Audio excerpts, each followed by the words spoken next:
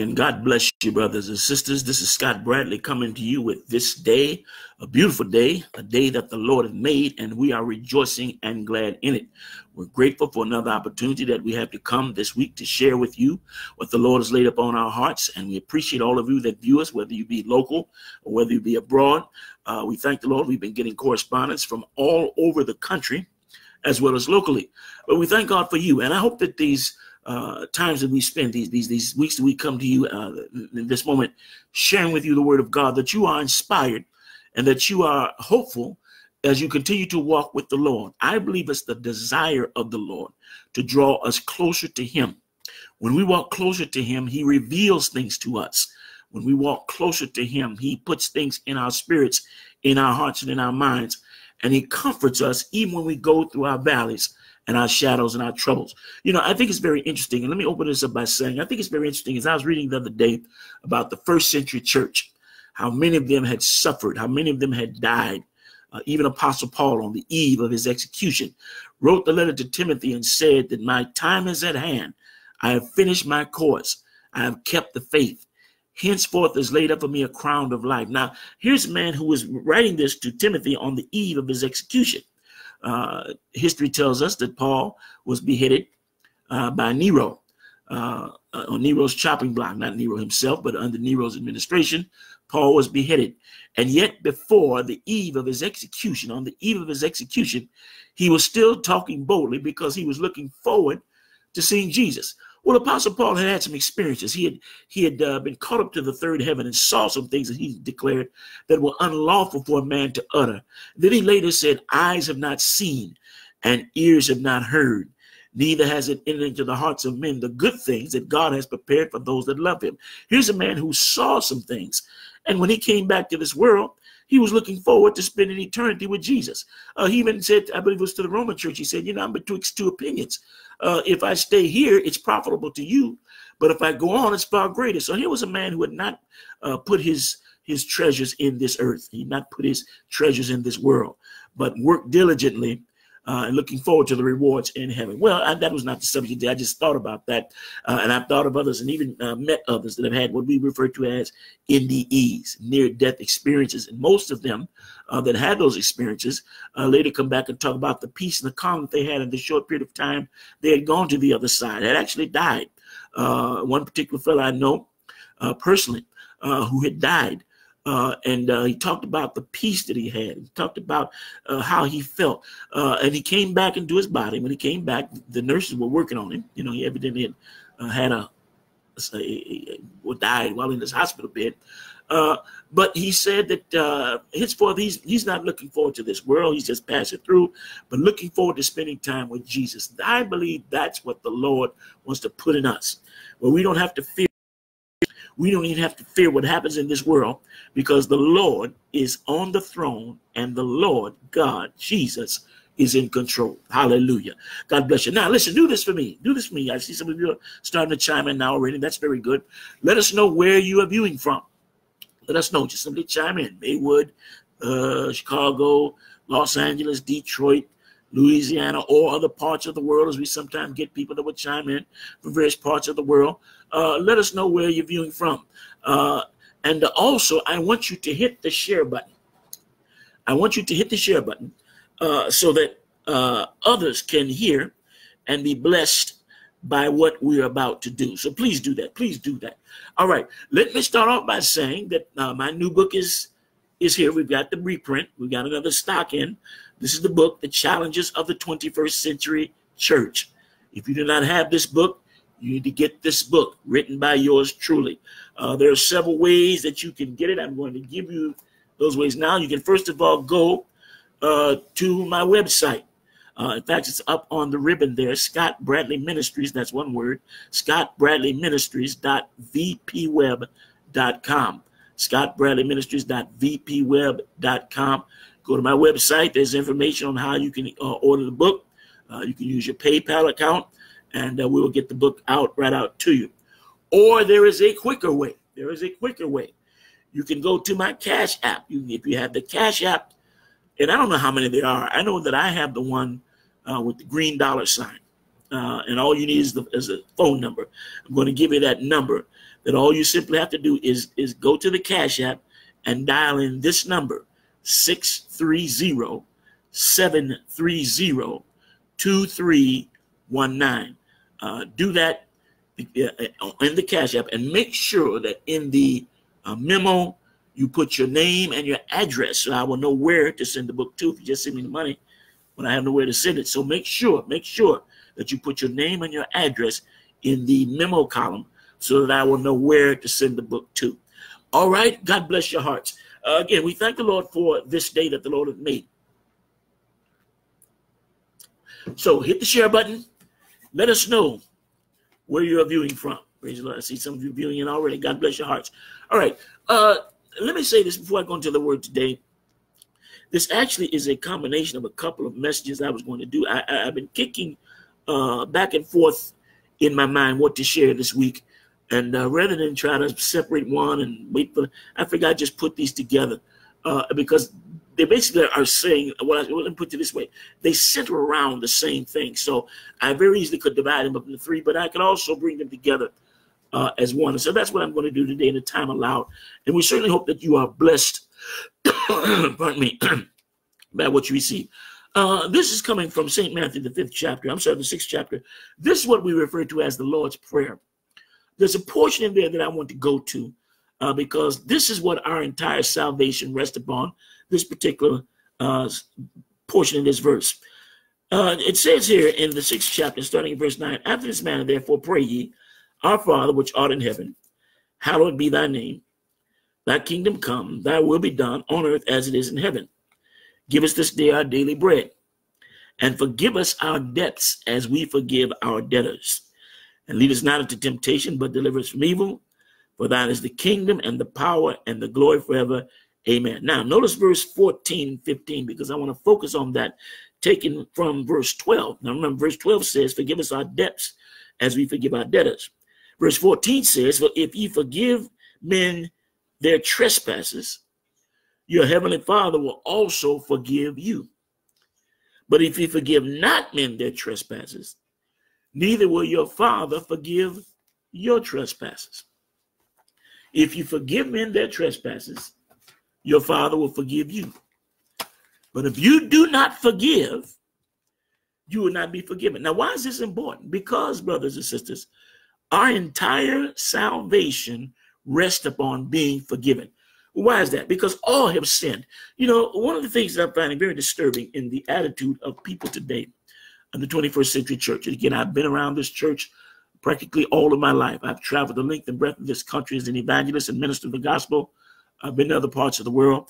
And one of the things that I'm finding disturbing in the 21st century church, particularly in America, is the arrogance that people have seemed to take into mind. We have things twisted. I say this in my book when I talk about the servant-master relationship, and you've probably heard me say this on numerous occasions over this media.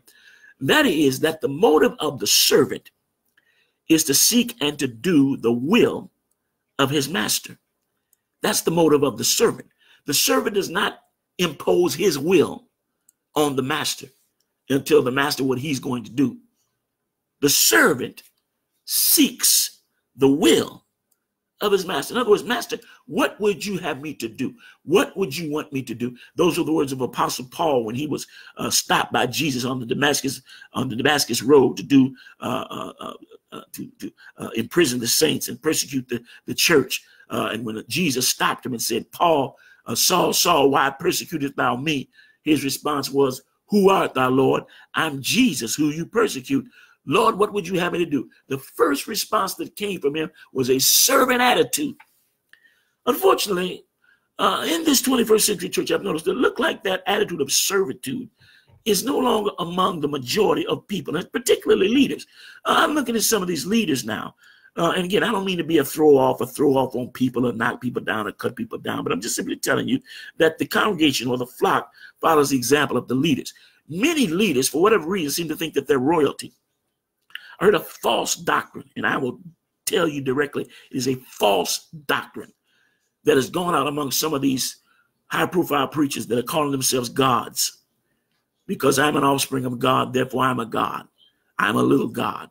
You know, that's the exact same thing that the serpent told Eve. You'll be like God. Now, somewhere along the way, our arrogance, and that's all it is, our arrogance has gotten ahead of our common sense.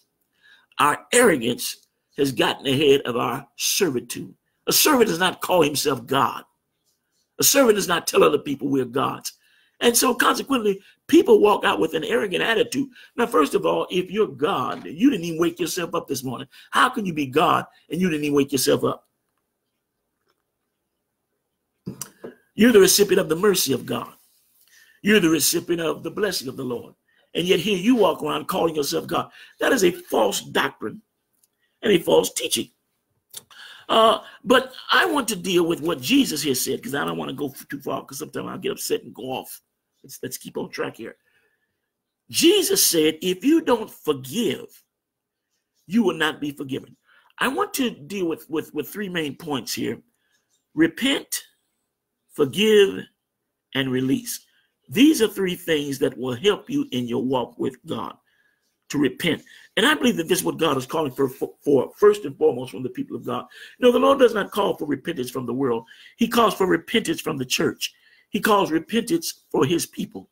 I'm looking at this day and time that we're living in, and you all have heard me say, matter of fact, I said this on broadcast past.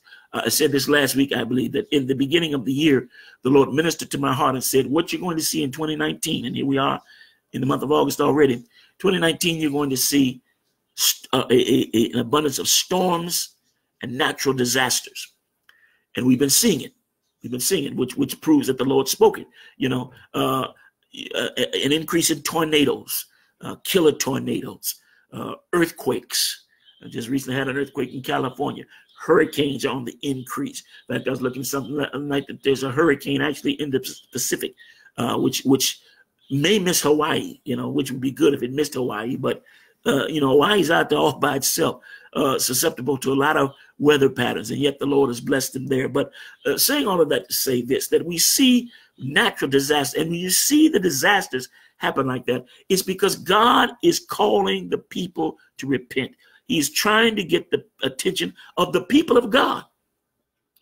I said this before the 2016 election, that if Donald Trump becomes president, it is a sure sign that the judgment of the Lord is coming to America. I said that then. I say it now. We are in judgment. We are in judgment. America is in judgment. And unless the church humbles itself and repents, it's going to get worse. It's going to get worse. Whenever people are in an apostate state, backslidden state, sometimes the Lord will send oppressive leaders, and we see this even so, that the confusion within the leadership of the nation. Now, here is a man who thinks nothing of lying, just lies blatantly. Here's a man who is a racist, and I don't care what y'all say and what he says is not a race bone in his body. His actions, his words, his mannerism speaks racism. The things that he says is a throwback. Now, again, I don't mean to dwell on him. That's another bunny trail I don't want to go down. But I will say it's a throwback.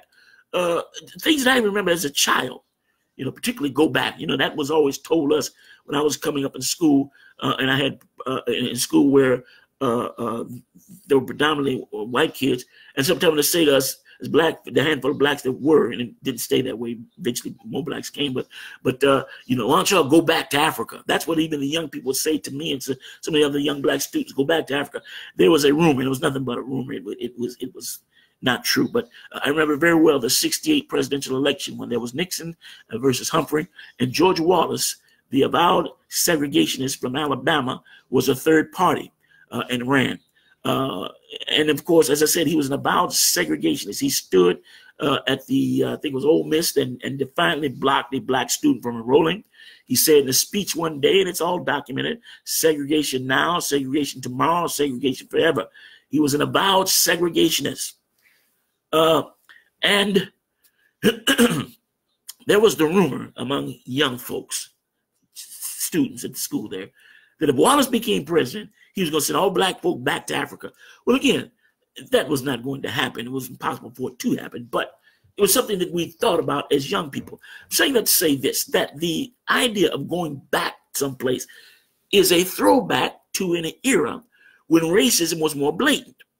Now, again, don't want to stay on that, because I'm saying that to say this, that when God brings judgment, in many cases, he does it by bringing an oppressive leadership, And what is God saying? God wants us to repent. Now, I want to say this too. I've heard people say that, Reverend, you can't touch that man, leave that man alone. God put him in there. Well, that's very true. But God also raised Pharaoh. But God also raised Moses to confront Pharaoh. And so the idea that a minister of the gospel, and some of them are disappointing me, believe me, would confront the president or confront the leadership. God told Moses, confront Pharaoh. And I'm telling you in advance, Moses, I'm going to harden his heart. But you confront him. You tell him, thus saith God, let my people go. Well, again, I don't mean to jump off on that, but let me get back and focus in here. Repentance is what God wants out of his people. He's not calling for repentance from the world. The world is the world. And here's something that we should understand. The world is not going to change. The only way that the godly utopia is going to be set up is when Jesus returns for the second coming, and he sets his millennial reign on earth. But that's in the future. Right now, this world is never going to do right. This world is going to continue to be filled with hatred. This world is going to continue to be filled with racism. This world is going to continue to be filled with all of the evils of it. But the people of God should have a higher standard. Jesus said, you're in the world, but you're not of the world. And therefore, the standard of the church should be higher. Unfortunately, that standard has fallen. That standard is not there. You know, you shouldn't hear about fornication and adultery in the church. You shouldn't hear about rebellion in the church. There should not be infighting over simple, silly, stupid stuff in the church. That's not the example that Christ left for us. The pastor is not the king. Pastors, you are not a king and you are not royalty. You are the chief servant. And the servant seeks the will of God to feed his people. Your congregation is not your people. Or I know we use that figuratively. Well, that's my church. Those are my people. Yeah, but the reality is they're God's people. And you have to treat God's people right and stop allowing them to make a king out of you. I don't know why I went that way. Praise the Lord. But my point is this. God wants repentance.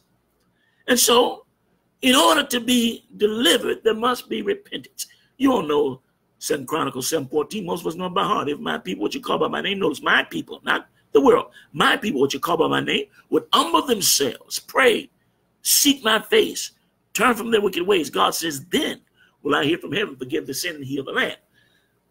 So there's repentance. But then, notice our scripture, there is forgiving.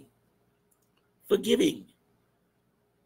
Notice that there's a very stunning and sobering statement that Jesus says. If you don't forgive men their trespasses, neither will your heavenly Father forgive you. Brothers and sisters, if you do not forgive, you can't be saved, because our entire hope of salvation is being forgiven of our sins. Now stop and think about that, because I know sometimes people have a tendency to hold things, hold grudges, I've known people that even blatantly said, I'll never forgive you for what you've done. You know, and the reality is, a lot of times the devil will cause us to hold things because the devil knows that it'll eat away at us. Holding unforgiveness eats away at us. It can destroy us. Not speaking to folk, you know, and you fall out. You know, sometimes people fall out and stop speaking for years, and they've been in that status for so long until they forgot what they even mad about. Forgot what you even did years ago. I don't even know I'm mad. I ain't speaking to you no more. You know, isn't that silly? And why be lost over something like that? Sometimes we ought to stop and think, and sometimes I do stop and think, how long is forever? How long is forever? Is it worth holding a grudge and lose your soul forever in the tortures and torments of hell, and you ain't never getting out just because you wouldn't forgive somebody? Is it worth it? Sometimes I think we ought to stop and talk to ourselves and ask ourselves some sobering questions. Is my being mad at you the rest of my life worth going to hell for? Is my not forgiving you no matter what you did. And I know that some of you, and let me say this to you, brothers and sisters, because I've ministered to rape victims. Rape is a horrible thing. I'm not going to tell you that it's not horrible. I'm not going to tell you, oh, get over. I'm not going to say that to you because that's ridiculous and ludicrous to even say such a thing to a victim of rape. Oh, just get over it. No. I understand how devastating it can be. And in fact, the person that violated you is wrong. Oh, every name you can think of. Yeah. However, here's something you must understand. Is that person who violated you worth losing your soul over?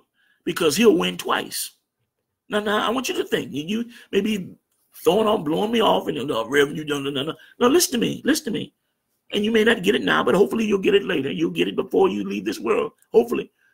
But if that individual, that dog, that horrible person has violated you, he's won the first round. But if you hold that against him and not forgive him, and you die and go to hell, he wins again.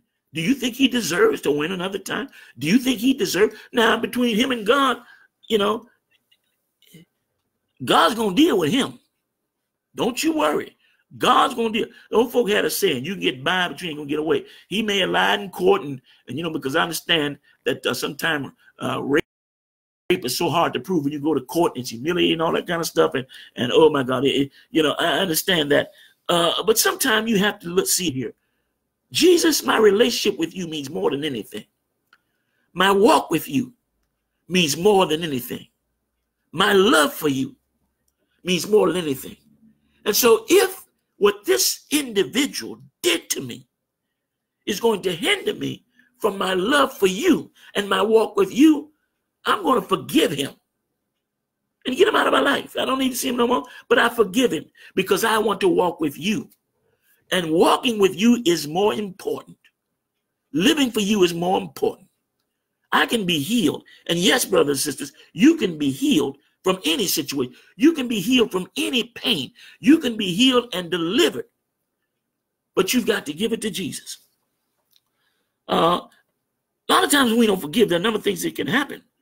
It can hinder future relationships. I've counseled marriages. Now, I haven't done a lot of that. Let me be very clear with you. But I've talked to folk in marriage, and sometimes in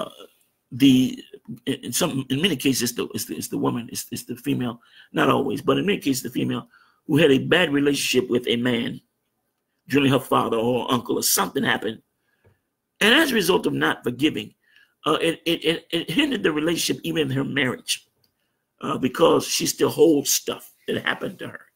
And so she cannot fully give herself over. She has trouble sexually. She has trouble in the relationship.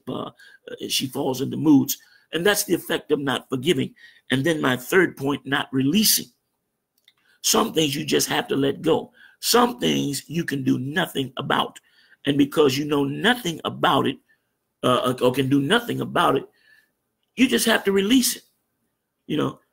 All of us have been done wrong. I've been done wrong. Oh yeah, in my life I've had folk do me wrong. Supposed to be saved. Supposed to love the Lord. Did me wrong. Preachers done me wrong. Oh yeah, all of us have had that happen to us. Even I think David said that my friends lifted up their heels against me. Some of the people that were close to him turned on him.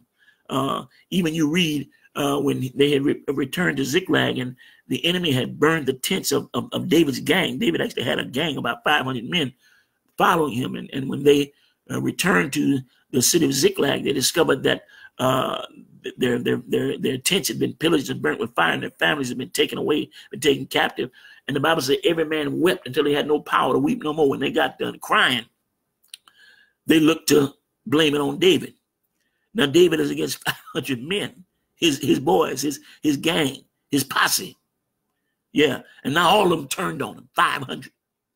And the Bible said that David had to encourage himself. You know why? Because he was not going to get a single word of encouragement from anybody around him. And sometimes, brothers and sisters, you have to learn to talk to yourself. How many times have I been upset about something?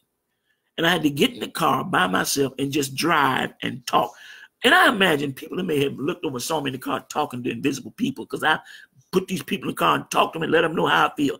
They probably figure that guy's crazy. He's not talking. Maybe so. But you know what? Once I release myself, once I talk myself out, and I found out sometimes even in counseling people, sometimes you just have to let people talk because it's a way of release. Sometimes you need to get by yourself and just talk. Talk to that person, even though they ain't there. As a matter of fact, this has saved many marriages. I've told folk, and you must understand, my wife and I, God bless Sister Cassie Bear, my wife of 38 years. I'm not going to tell you that I've never been 38 years, never been mad at her. Plenty of times she's been mad at me. You know, that's the way it is. Just like some of y'all that married, you've been mad at your husband, you've been mad at your wife. Y'all, so don't look at me funny when I tell you I've been mad at her. But I learned that sometimes I have to say things to her. And if I say them to him, when you say stuff, a lot of times you can't take it back. And what I would do is sometimes I would get in the car and just drive and pretend like she was in the car and say what I want to say, because I had to release myself. Had to release myself. We have to release the past. We have to release pain. Some things are hurting you. Some things that you're carrying in your spirit are painful. They hurt you. And that's why the Bible says in the book of Proverbs 18:14, I believe it is, that the spirit of a man will sustain his infirmity, but a wounded spirit who can bear. Your spirit, you're actually 2/3 spiritual and only 1/3 physical. And would you believe if I told you a lot of times your physical ailment or your physical sickness is not really the source of your trouble. A lot of times your physical body is reacting to deeper afflictions. Affliction of the spirit, heartbreak, pain and suffering in your mind. You know, we used to have a saying when I was growing up in school, sticks and stones may break my bones, but names will never hurt me. You know, that's not true. Names do hurt. And most complexes that we carry into our adult life, most complexes, go back to childhood on how they taunted you and tortured you over certain things. You know, they made fun of certain features. They talked about your big head, talked about you, called you big head all your life. All your life you've been called big head. And even to this day, you might be a grown man, grown woman, but still conscious of the fact that they talked about your big head, you know, big feet, all the feet, big ears, you know, all of the physical flaws. We as black folk, we got color complexes. Y'all know that's right. You know, too light, too dark, high yellow, blue, black. I mean, they call us all kind of names, you know. I mean, there are all types of complexes, but you will note that you did not get those complexes as an adult. You got those complexes as a child, and they followed you into adulthood. And sometimes the hardest thing to do is release something that's been with you for so long, because when people remind you of it, it causes pain. You get angry. You know, I've oftentimes said, a person can be in the spirit, praising the Lord in the spirit, but hit their complex. They'll come out the spirit real fast because you've hit something deep inside of them. See, and so this is why it's important for us to learn to release. Let it go. I know a woman to this day, and it's my mistake. I will admit to you it's my mistake, but I know a woman to this day who still holds against me something I said to her when we were teenagers. Now, I'm a man of 60 years old now. How long ago has that been since I was a teenager? It's been quite a while ago. But that sister still holds against me something I said to her. And I've apologized to her. And I look back as a mature mind. I realize what I said I should not have said. I realize what I said, it was dumb to say it. And I've admitted as such. But she still holds that thing. And I say, sister, you got to release that. Don't be lost because of something I said to you, because you know what? I've repented and I'm going to heaven. Now, what is it going to look like? You mad at me over something I said, my God, how long ago? 40 years ago? You're going to hold something that I said to you 40 years ago. I repented and I'm going on. You're going to hold on to it and be lost. How much sense does that make? Release it. Let go. Repent.